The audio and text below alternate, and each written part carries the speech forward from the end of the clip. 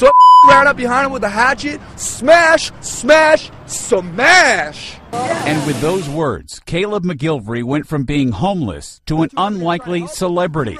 The 24-year-old became an internet sensation last February.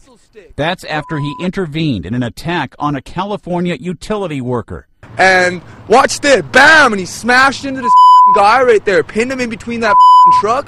McGillvary was on the local news, describing how he used a hatchet to fend off the attacker. He quickly became known as Kai, the hatchet-wielding hitchhiker. But all that changed on Thursday. This is a guy whose picture's been all over, so apparently it wasn't difficult to recognize him as a person wanted up in New Jersey.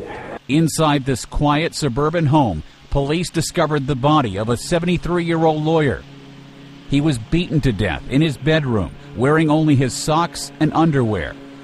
Kai the hitchhiker went from savior to suspect. And within hours, an employee inside a Starbucks recognized him and quickly called 911. By the time police arrived, he was not there.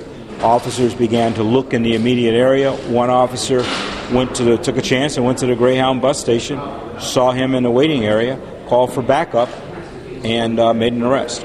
Authorities say McGillvary met the lawyer, who's nearly 3 times his age, in Times Square over the weekend, and both headed back to his home. What do I make of this? Absolutely absurd.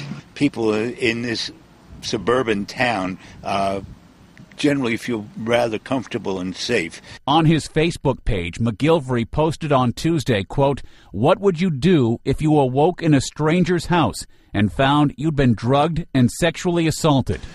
If he were assaulted, he certainly should have gone to the police.